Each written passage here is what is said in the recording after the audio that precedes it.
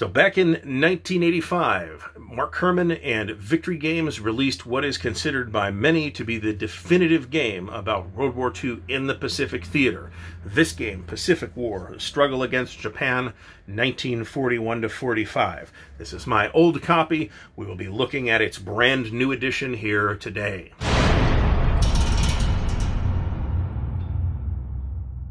I think over the course of many live streams and many Twitter posts and all that stuff, I have made it relatively clear that my #1 anticipated game of the year for 2021, but it didn't make it, so for 2022, is Pacific War, the Struggle Against Japan, 1941 to 1945. This is, of course, a new edition of the classic Mark Herman design from Victory Games in 1985. We are going to take a look here today. So first of all, very simple yet striking box cover. I'm going to contrast the photo used, which is, you know, sort of the surface action versus this plane taken off from a carrier, the original. I really do like this cover too, actually, but this one I think is equally effective, and the rest of the trade dress I think is more effective than it is on the original. My original, of course, is beat to hell and held together largely with contact paper and dreams. So we're happy to get this new edition that we have very much been looking forward to for a long, long time, well before it was announced that it was happening. So I will, as with all of the various unboxings that we're doing during part of this marathon series, I'm going to try and figure out or make a statement by the end of the video as to our hopes for getting everything back in the box when we're done. My hopes in this case are not high, even though it is a 4-inch box. Now, let me point out that very few publishers are producing bookshelf war games in 4-inch boxes nowadays. The only one I'm aware of until now is GMT and DVG. Previously, 4-inch boxes were confined to the legendary SPI soapbox series like War in Europe here. This is a 4-inch bookshelf box, and nobody besides DVG has really used this box format for a long time. Even in cases where, in some cases from GMT, a 4-inch box would have been greatly appreciated. So I am very happy to see, even though, again, my hopes are low, that GMT has just said, you know, screw it, we're just going to put this in a 4-inch box. And you're going to see once we open this, because this is like the 90-second unboxing video of this to be released, you're going to see that there was no way to put it in a 3-inch box when you look at the components. So the back of the box looks just as good. Players 1 to 2, we are going to try and team this here locally because this is the next game in our queue locally now that it's here. It's going to take a couple of weeks to punch and clip and organize it, and then we will be getting it to a table. Complexity 9, which, to be completely truthful, feels a little high to me. I'd call it an 8. Solitaire suitability is a 2. That might be a hair low, but there's quite a bit of hidden information too. So I'm not going to argue with a solitaire suitability of 2 for this thing. It's got a 2021 date on the box, but it's 2022. We all know that. So let's open her up and see what I have been waiting literal years to have under my greasy fingers. Very excited. Very excited. And I intentionally, of all the games that showed up, I'm unboxing this one. The videos might not get released in this order, but I'm filming this one last, so I would not allow my excitement to completely carry me away with energy. Now, there is no box insert in this box, okay? There's roughly 3/8 of an inch of clearance space in that box. All right, so what do we got? Let's do it. We're going to go through all the components, but let's just take it out of the box for now. We're going to have 4 booklets. The core rules, the engagement rules, the battle rules. There's going to be 5 booklets, I'm sorry. There's the scenario booklet.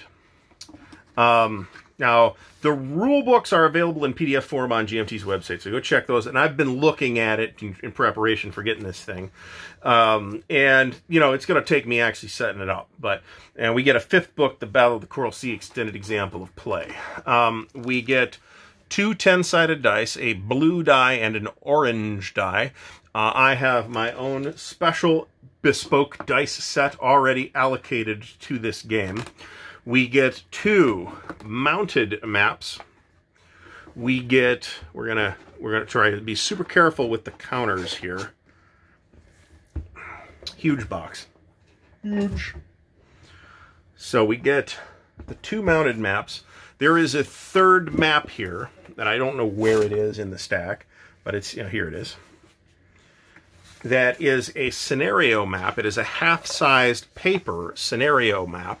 And the idea here is that, so the whole game footprint-wise is not that big if you just think about, okay, it's a 2-map game, right? There's a lot of 2-map games that aren't really that big of games, but this also requires a decent amount of table space to be dedicated to displays and task force displays and stuff like that. So with all of that extra table space and this half-sized map, it turns out that you can play the great majority of the scenarios, the campaign scenarios. We'll talk about that in a minute, about what kinds of scenarios are available in Pacific War. And most of the campaigns are able to be played on this paper map, as opposed to, you know, the giant maps. So first things first, we're going to put that back in the box. Second things second, we're going to take a look at the mounted maps, because these are interesting, and I haven't really seen this from GMT before. These are glossy mounted maps.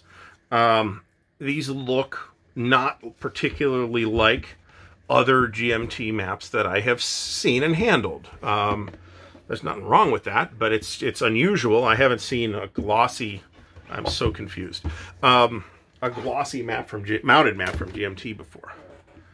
So, all right. So I have chosen the one that's mostly ocean, of course.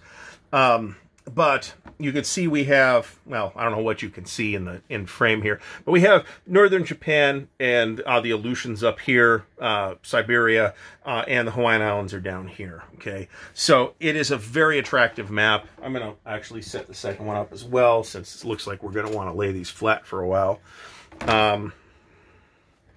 Because the second map is the one that you're going to end up playing the great majority of the game on.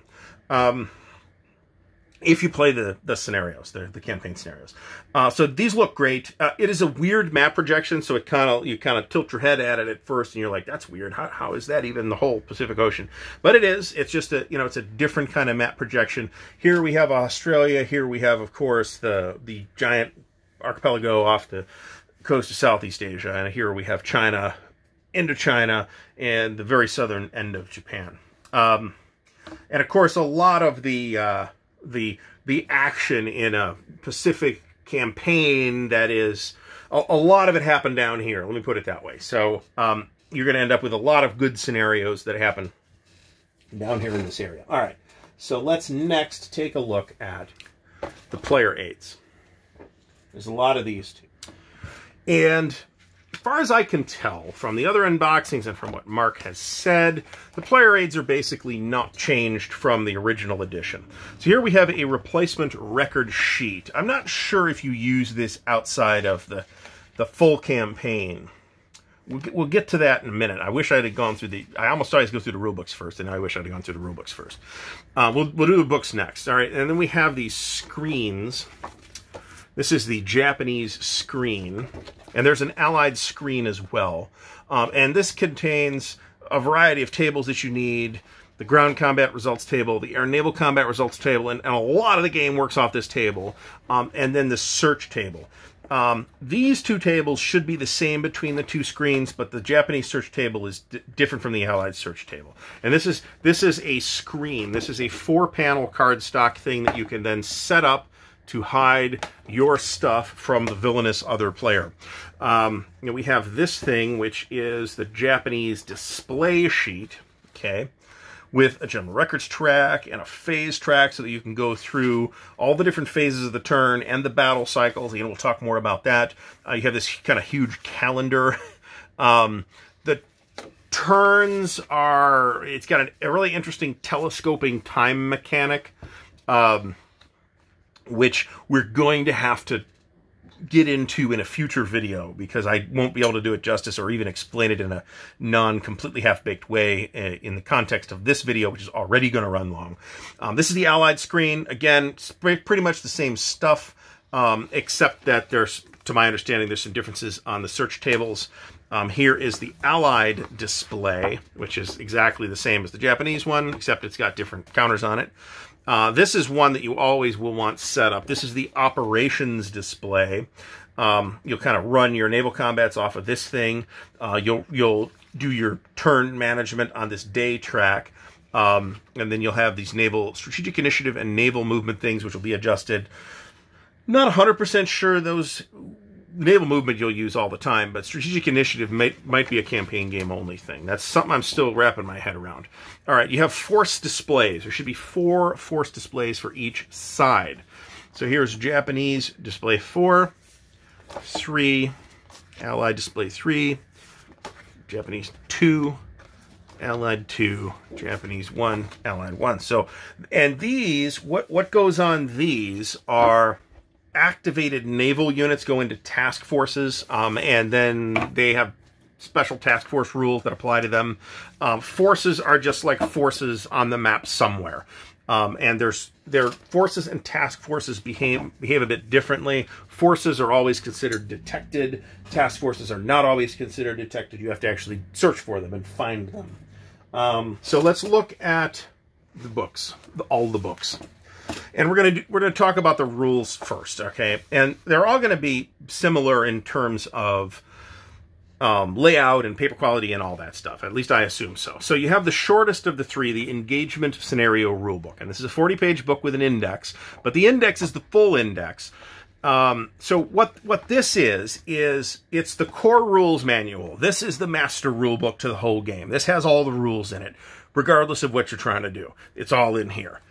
The engagement rules is this exact book, except everything that you don't use in the engagement scenarios are cut out, and there's a little thing that says, you don't use this rule in the engagement scenarios. The battle scenario rules book is exactly the same thing, except that everything that you don't use in the battle scenarios is removed, and you have a little thing that says you don't use this stuff in the battle scenarios. And then the core rules manual is the whole thing.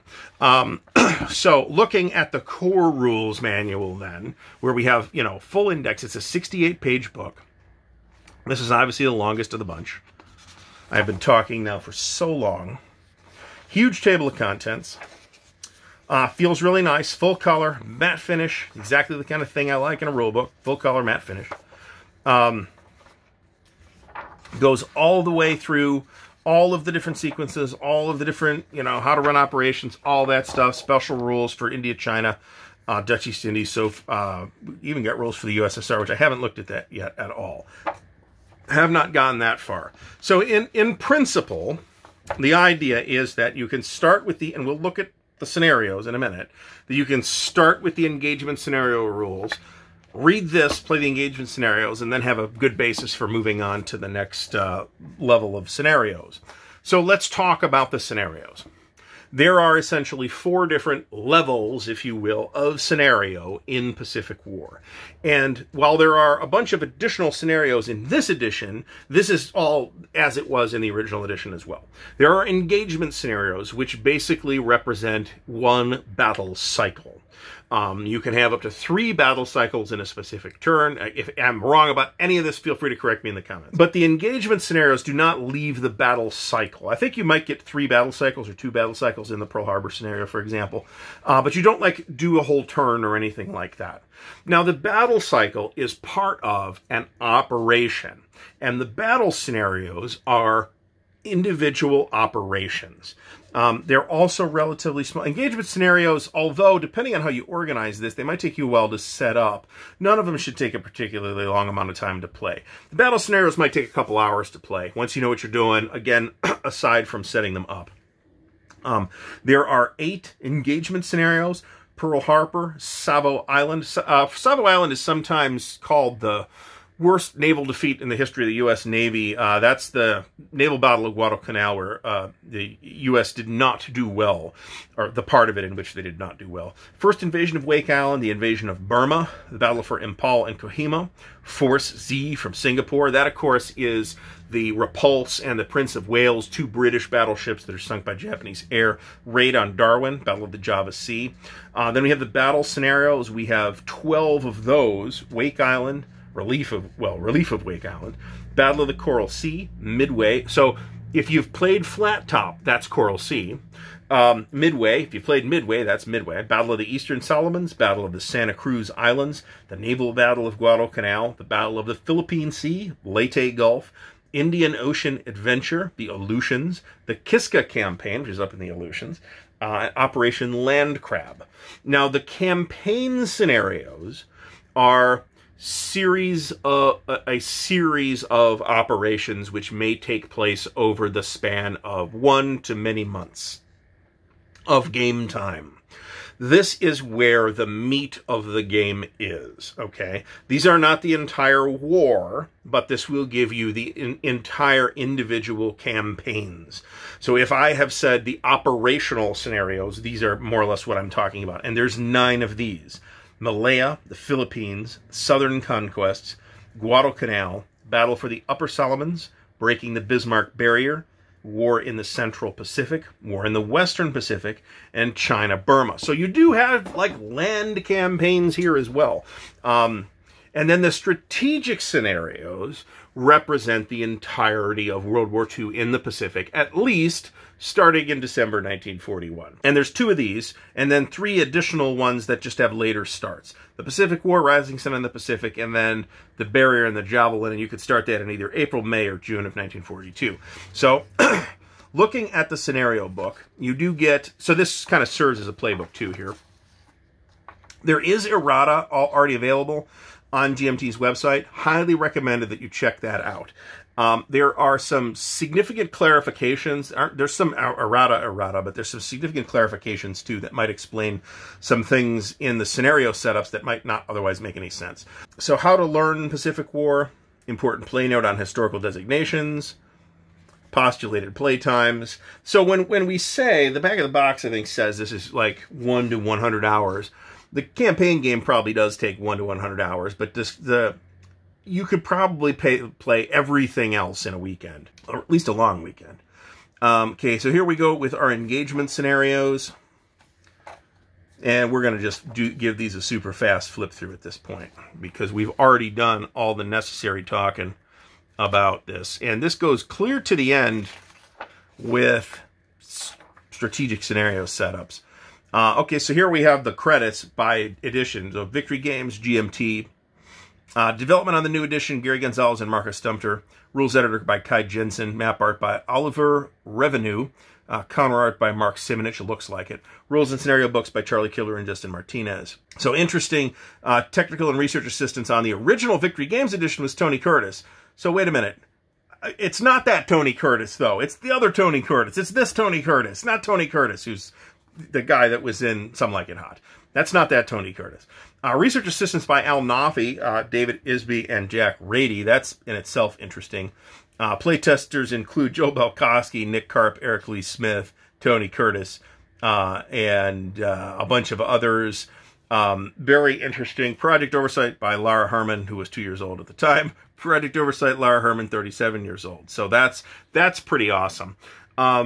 So let's take a look as well at the extended example of play.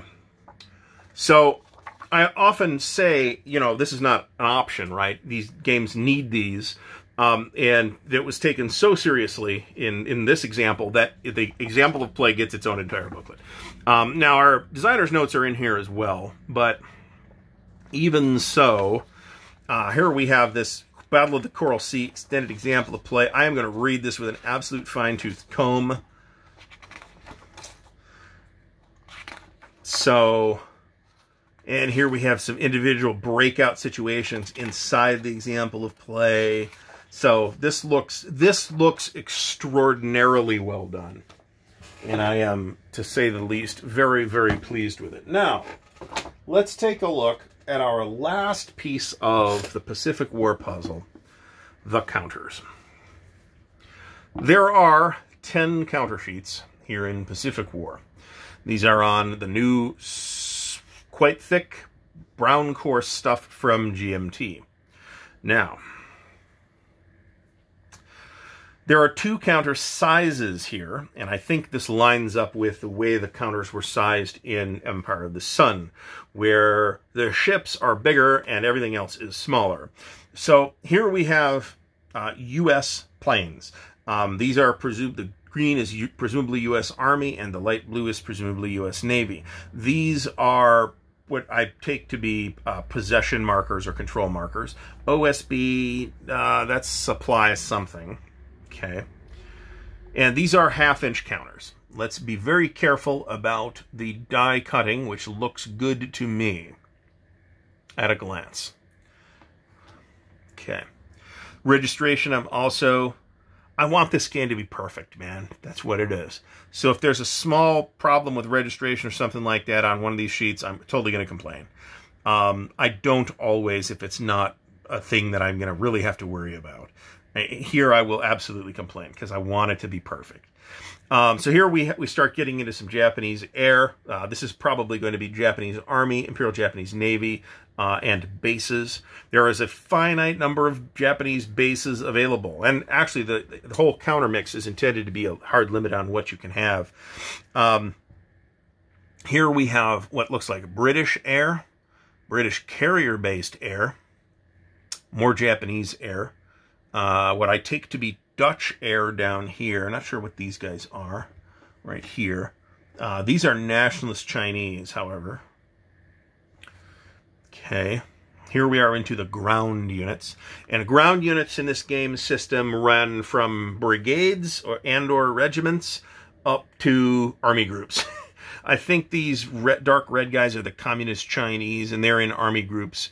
The factors don't mean the traditional factors. There's the first ground factor here is a troop quality.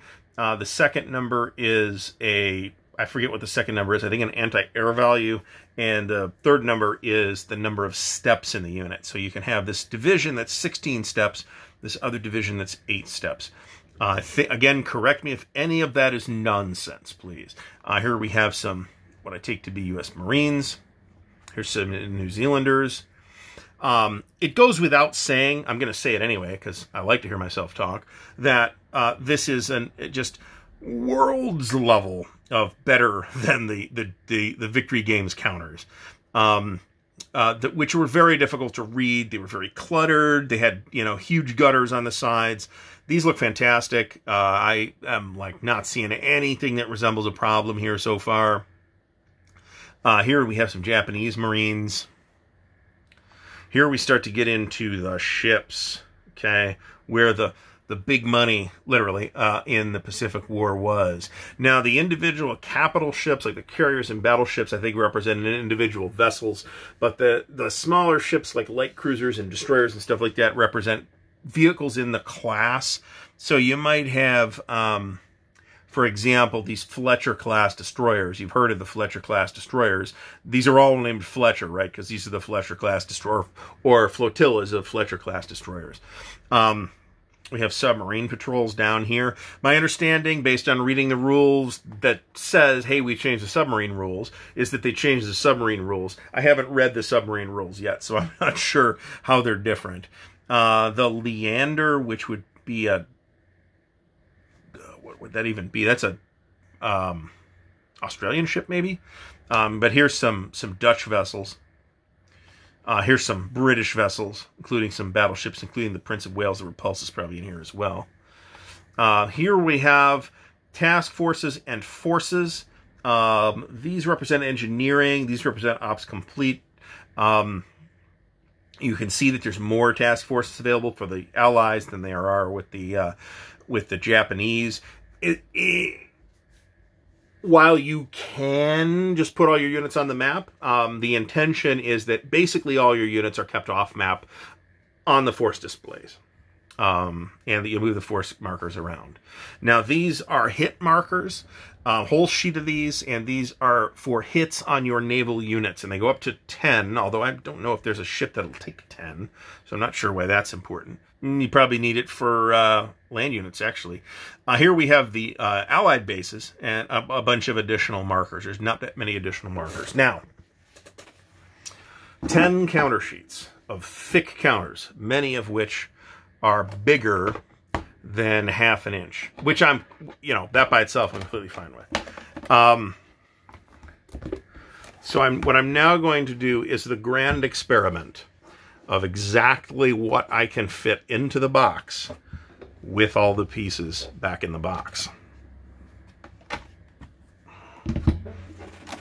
The big space-consuming item here is not the counters. It's going to be the 2 mounted boards. And I'll be honest, it always feels very luxurious to get a game with 2 mounted maps. With a mounted map in general, but with 2 mounted maps specifically.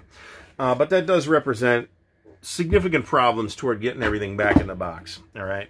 And in this case, counters I'm leaving out for now, okay? I'm putting everything else back in. So there's the 2 mounted maps, the 1 paper map, the big stack of player aids.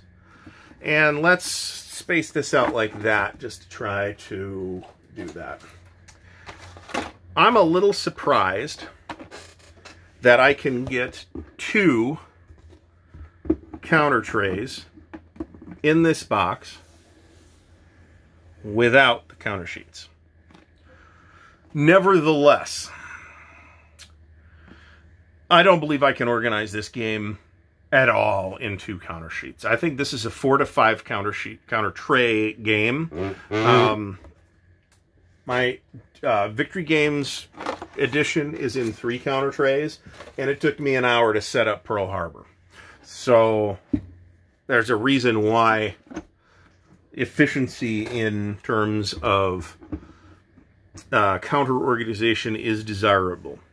So what I think we're going to get stuck with here is, I don't even think there's enough room in baggies, and I think baggies would be a pain. So I think we're going to end up with an outside-the-box counter storage solution for Pacific War. It will literally be the only one-shot game, not part of a series, that is like that for me. Nevertheless, I've been so excited about this for so long that I will just deal with that. We'll have a video on it at some point about how we're storing our Pacific War counters.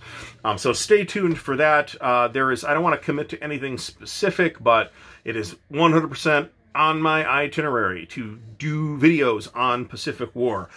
So stay tuned for whatever happens there. We're going to talk about it on the counter clipping stream again, so stay tuned for that Monday nights at 8 p.m. Eastern. Hopefully you have found this illuminating. If so, please do give it a thumbs up. Please do subscribe to the channel, and please do click the little bell icon to get notified when new content comes out. If you'd like to do more to help support Ardwulf's Lair, it would be greatly appreciated if you would check out the links in the video description to the Patreon, the merch store, and the Ko-Fi. Also, please do check out the Monday night live stream, although there isn't one this Monday night as I'm filming this, but they're normally on Monday nights at 8 p.m., so check those out. Lots of fun is had. Once again, thanks for watching, and until next time, happy wargaming.